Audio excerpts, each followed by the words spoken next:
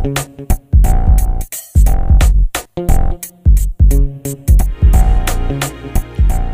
right, let's have a look at this example. What do we have here? Well, we have a current source, that's 10 milliamps. Now we have this guy over here, and that's also a current source. But this is a dependent current source. The value of that current is actually dependent upon a voltage, and that voltage is Vx.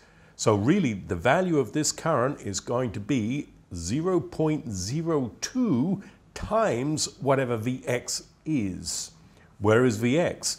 Well, Vx is defined here, plus minus, it's the voltage across that 2K resistor. So this is a dependent current source. It's a voltage dependent current source. All right, so how do we deal with this problem? Well, the first thing to do is let's draw our mesh currents. So I've got my I1 mesh current. I've got my I2 mesh current. I've got my I3 mesh current. All right. Now let's see if we can write down what we know. Well, look, I know that basically I1, I know that straight away, I1 has to be equal to this 10 milliamps. So that's really pretty easy, okay? What else can I do? Well, I could look at traversing around the I2 mesh here. Yeah, I could do that. That's pretty easy to do. So let's see if we can start right here then. So I'm going in this direction. So that's an I2 minus an I1, isn't it? So I can write that down. Minus, open a bracket, that's I2 minus I1. And that's multiplied by what? The 500 ohms. There it is. Okay, then I've got the voltage across this guy, which is a minus I2. And that's times what? 200. And then, of course, I've got the voltage across this 2K here, but so that's really what? That's the I minus I2 minus I3 in the bracket, and that's times 2K, and all of that is equal to 0. All right, so that's another equation that I've got. Now, there's 3 unknowns in this problem, so I really need 3 equations. Well, I don't know the voltage across that current source over there, but I do know something about it, don't I? I know it's going in this direction, and so I could say, could I not, that current, right, which is 0.02 Vx, let's write that down, 0.02 Vx, that current really is equal to what?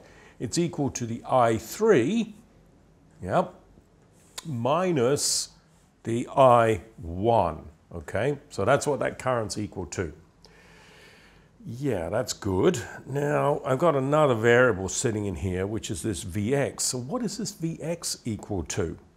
Now, let's think about that. Vx, what's Vx equal to?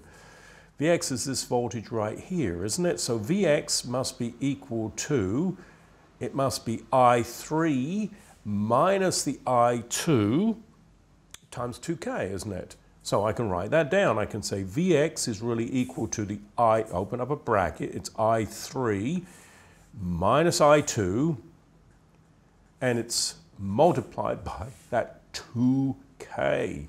All right, so I know Vx. Well, yes, as a final step then, I could actually put that Vx into there, could I not? And I could simply write this down now as 0.02, right? This is Vx, isn't it? So I'll open up a bracket here. This is I3 minus I2, close the bracket, times 2K, and that's going to be equal to this, which is I3 minus I1. So that's it, really. We've got our equations. We have this guy right here. We really have this guy right here. And of course, we know I1. We know I1, and so we've really got 2 equations with 2 unknowns, which is the I2 and the I3, and we can actually solve this. Okay, that's yet another problem that we've considered. All right, see you next time.